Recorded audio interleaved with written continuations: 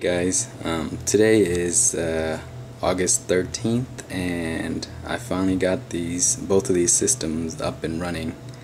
The plants I have up here are lettuce. I put these here a few days ago and they're inside a 3-inch net pot.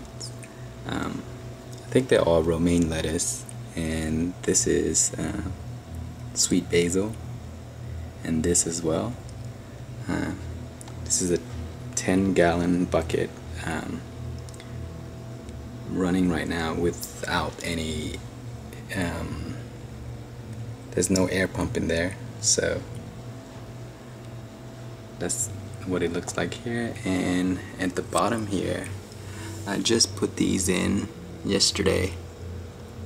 Those are all romaine lettuce, sweet basil there.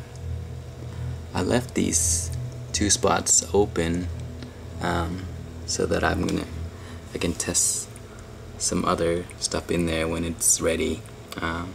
Right now I'm starting to put some seeds into this container here, so when they're ready I'll go ahead and transplant those in there. This is a little container that I got at Home Depot for $2 because it was damaged, but I mean you could still use it just fine. But that's what I use to start my seeds.